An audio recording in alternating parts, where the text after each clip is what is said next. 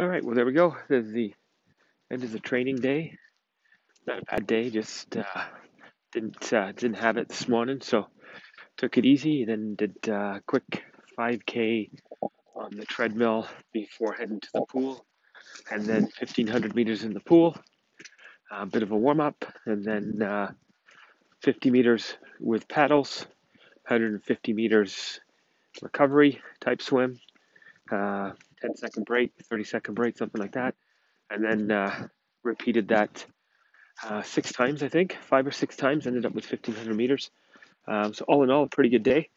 Um, so we'll see. Feeling good. I think tomorrow I'm gonna try and get up and get going early and jump on the trainer and see if I can get about an hour and a half or so in on the trainer tomorrow. And that's an update right now. So can't wait for the better weather to come so I can get back outside. But certainly not riding or running in this weather for sure. At least not outside. Bye for now.